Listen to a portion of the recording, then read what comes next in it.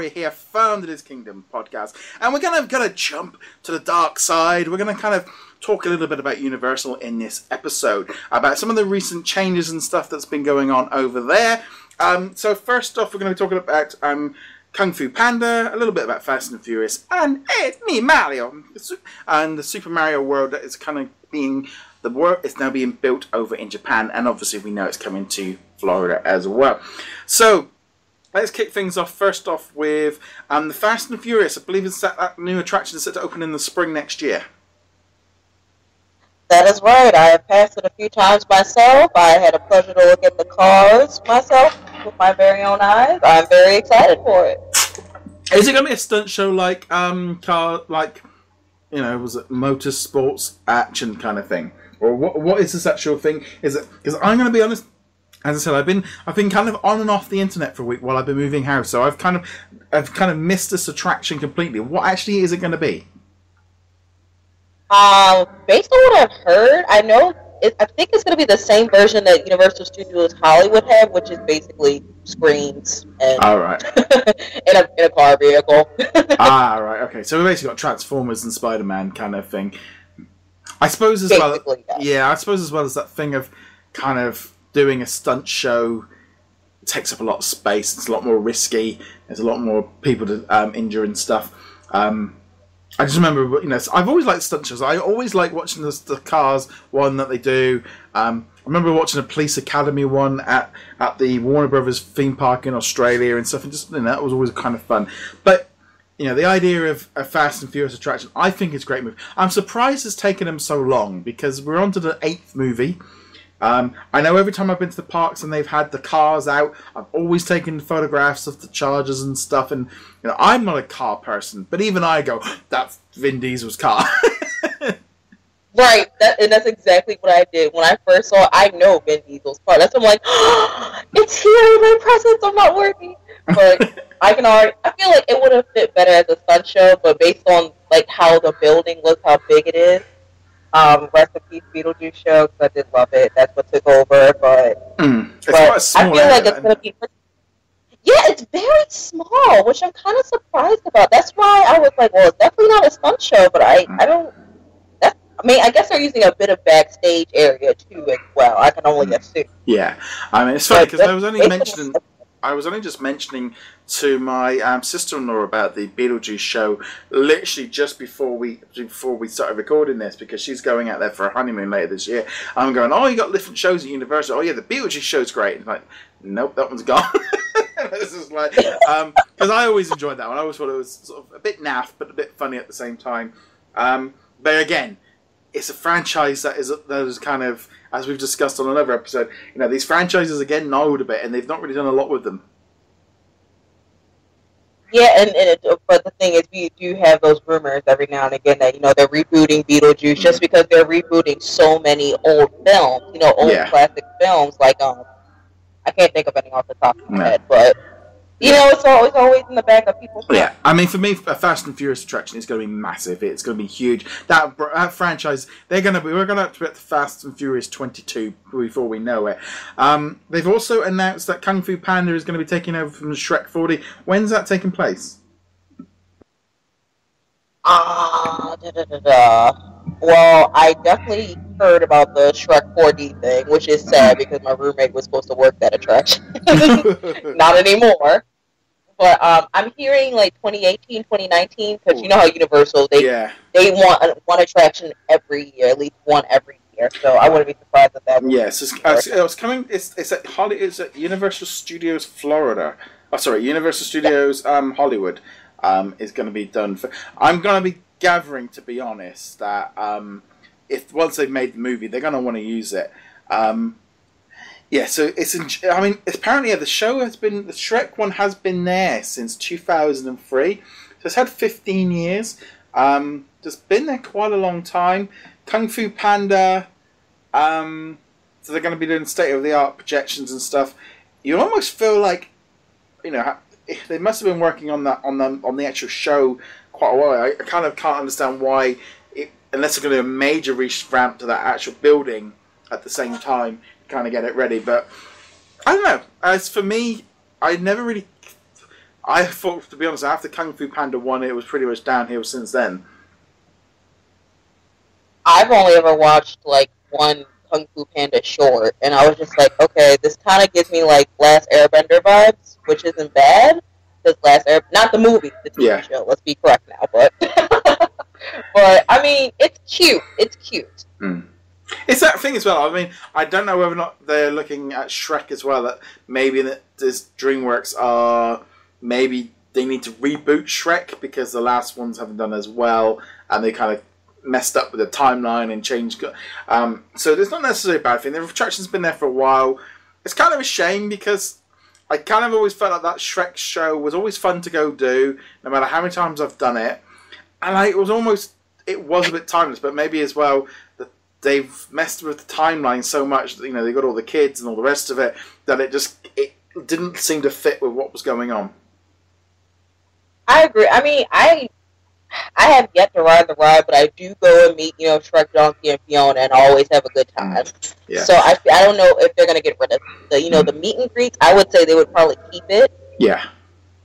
But the ride, I wouldn't mind if it was. No. It's definitely for me as well. It's like we almost feel like, yeah, you can replace it, but we should we should have a new Shrek attraction, because I think Shrek was one of their DreamWorks kind of biggest hits. Really, they've not, other than the Minions, everything that's been coming out lately just has not quite been hitting the mark.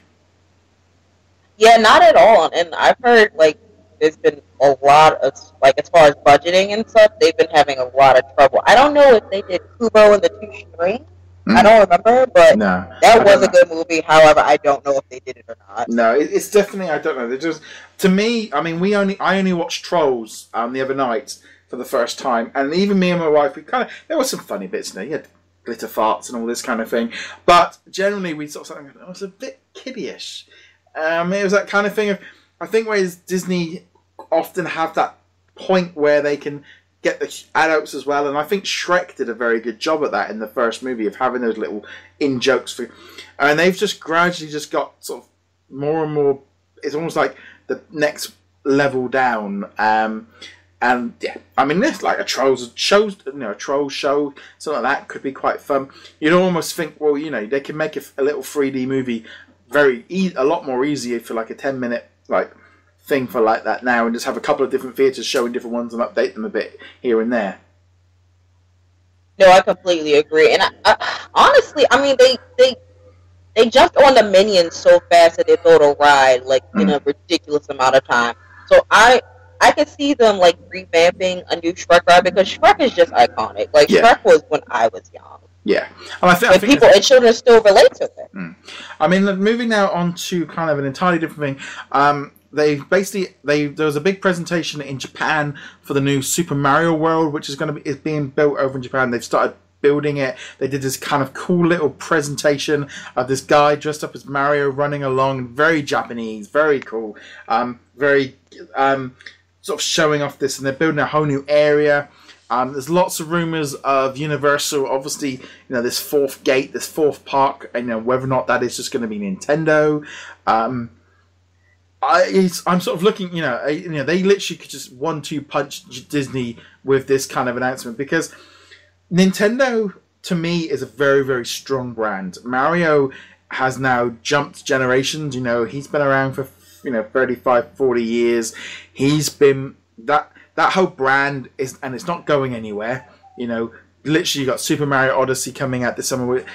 These are still massive brands, and I'm really excited about it. To me, a new Super Mario World is something I would love to see. Seeing a Nintendo area, I think this is going to be epic. I mean, me personally, I've definitely heard for a while a lot of Nintendo rumors. I've heard not only Super Mario, but just a Nintendo World. You got Zelda and Mario. They would all be I've heard Islands of Adventure possibly. It would take over. Well, I can't think of the section right now. Well, this is the thing with Islands of Adventure. To me, when we last went, when that opened in late 90s, it was all on trend of the brands at the time. However, time has not necessarily been good to that area, because obviously the Marvel Zone, they are going to have to replace that eventually. They can't put anything new in. They can only revamp those. Eventually or Disney's going to pay them out, or there's some contract deal. We don't know the quite deal of it. Exactly.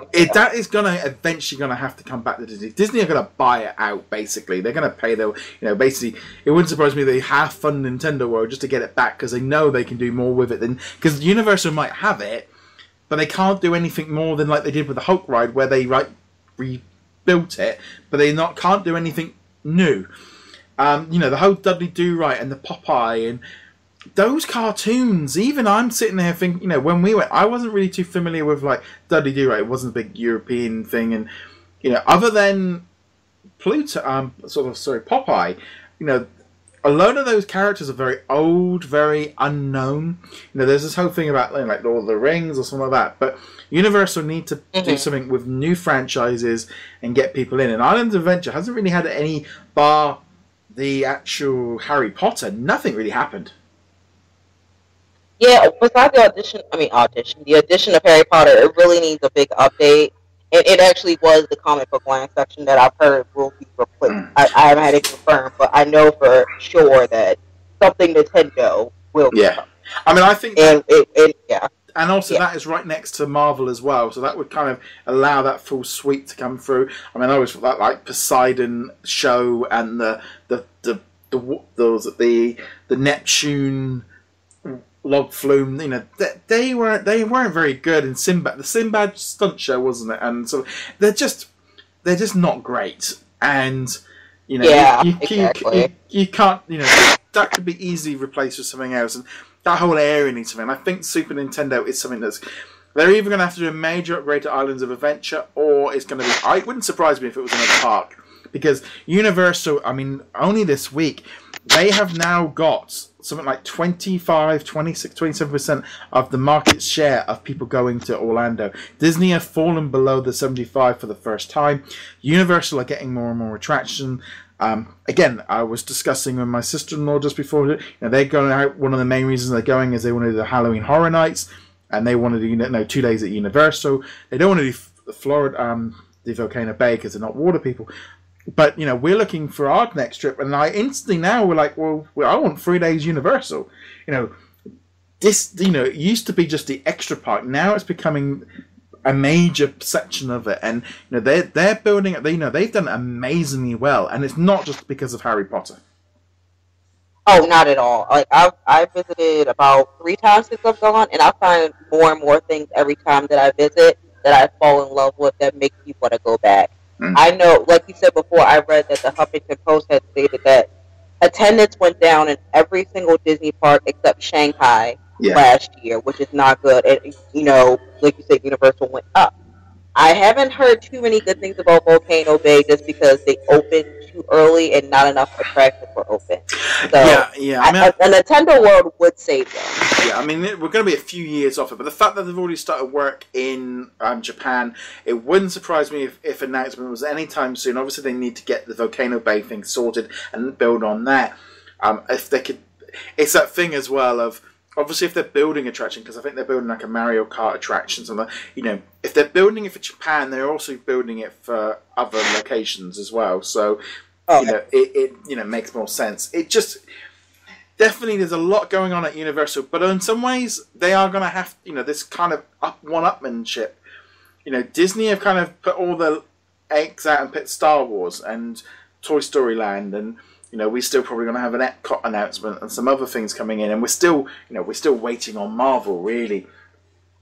Universal are going to have to hit back with something big, and they're not really hitting the franchises out of their own accord in the cinema at the minute. Unless they could really do with getting DC there. Oh yeah, especially with the Mummy. But to be fair, I didn't see a lot of promotion, because granted, the Mummy is my favorite ride, but when I went through the gift shop, I didn't see any advertisement for the new movie at all until the week of. I do believe there's some kind of, Tom Cruise has some kind of thing with his likeness. He's not very. You don't see a lot of merchandise for any movie of his. He's kind of got you know, you don't see a lot of merchandise for anything about him. So that might be why there was going to be some like Mummy pop vinyls, and they kind of seem to have like vanished and gone away. So that could be it. Personally as well, as far as the Mummy goes, I loved the first movies. I loved all of them. I even went to see Scorpion King at the cinema. But for me, Tom Cruise, he's just become boring. He does the same character in the same, you know, there's nothing intriguing about him at all. He's still trying to pretend that he's 20, 30 years younger than he is. That's my own personal view. Anything he's done in the last 10 years, I really can't think of anything that's really been amazing to me. To me, he's not really using that time that he could do much better. That's true. As far as, you know, anything Mario, as far as Super Mario went, I just see a Rainbow Road coaster and I'm good to go. That's all I need. Yeah, I mean, they've got so much. I mean, just doing Zelda, you know, you've got Yoshi, you've got Tetris, you've got Metroid. There's so many brands that, if you're not a gamer, you might not necessarily recognize some of the stuff, but they're still going to be cool rides anyway.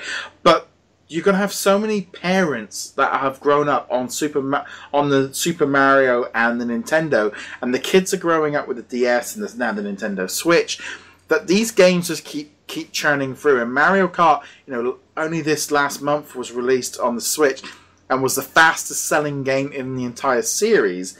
You know, and it's been around, you know, 20 plus years. This franchise is just as good. Mario is one of the most well-recognized characters of. It's a massive coup for Universal, and very, very good. And it wouldn't surprise me if they went after, you know, I mean, I don't know if they would, but you know, if they can get Sonic and a few other things in there, they can really push that side of things. Yeah. Because video games are just becoming a bigger and bigger part of pop culture. You know, people are growing up with them differently.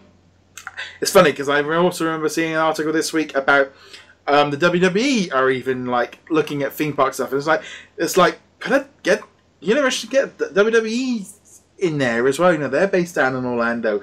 You know, it's like there are so many different franchises that are long life that they could really need to get in gear with. And I do still think Super Mario, anything Nintendo, I think is going to be great.